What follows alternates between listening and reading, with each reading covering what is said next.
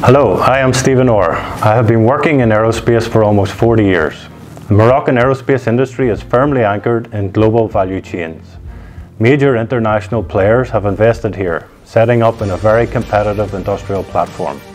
We were established in Morocco since 2013, and we have been benefited from highly qualified human resources, very competitive manufacturing costs, and great support from the government and institutional bodies. Our Morocco facility provides Spirit with a highly competitive aerostructures base for structural aircraft components which complement well its other facilities in the UK, Europe, Asia and of course the United States. Currently we are developing an exciting roadmap of growth for the site, and this will include structures for several aircraft platforms.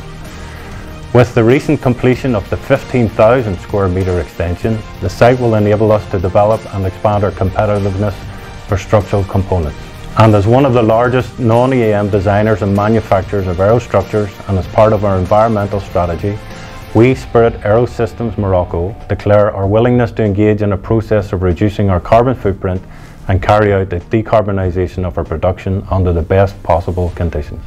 Thank you.